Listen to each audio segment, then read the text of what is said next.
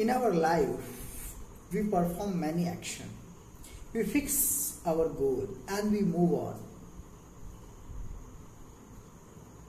We keep moving on the goal, and at times, sometimes we achieve that goal, sometimes we fail to achieve that goal. Failure and success is actually the part of each and every action, whatever we are doing. But failure makes us very sad. We feel low. We start thinking that I can't do this. Why I failed? I should not fail. And this type of thinking will bring your morality down. It will demoralize you. Now the question is, why I should not think that, why I failed, I should not fail, I worked hard.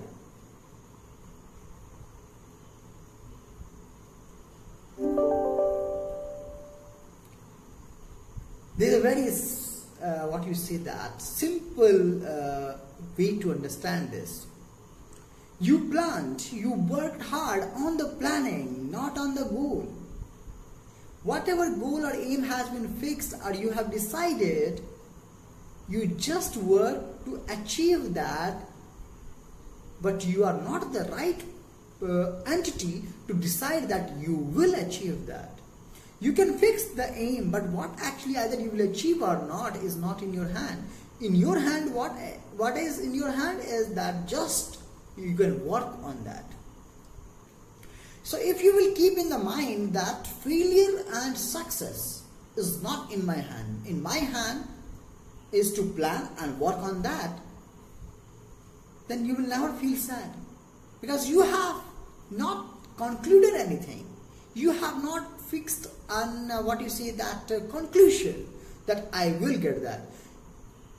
You have just decided that yes, I am working and I am sure I will get success in my hard work, but I will get this only, that you have not decided, thought.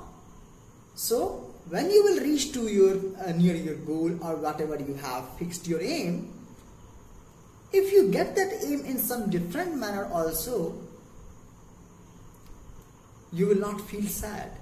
You will not get demoralized. And that will give you energy to work hard and get the next step. Enter into the next level.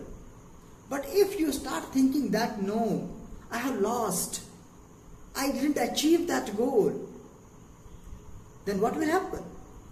Either you will stop there or you will start wasting your time thinking that you have not achieved that. So rather than thinking and wasting your time on the failure, it's better to see that yes, I have achieved this. Now I have to work for that.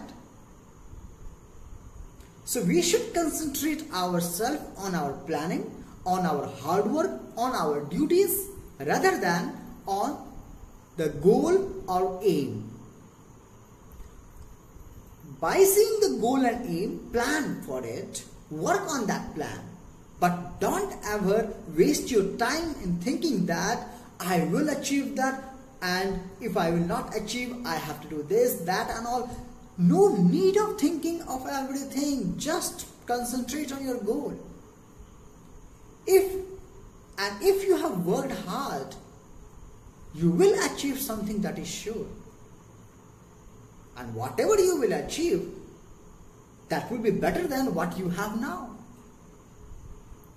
So motivate yourself that yes, I have achieved this now. Now I have to achieve the next one, rather than thinking that I have not achieved that one. And this we can do practically. In our practical life, we can apply this. So motivate yourself by seeing that what you have improved. But yes, one thing is sure, you have to work hard. You have to work on your plan. Right? So work on your plan without wasting your time on thinking that either I will succeed or not, or I will fail or what. Without thinking about the result, work on your plan you will get better in your life. So, be hardworking. Work on your plan. And then you will see that in your life there will be a motivation.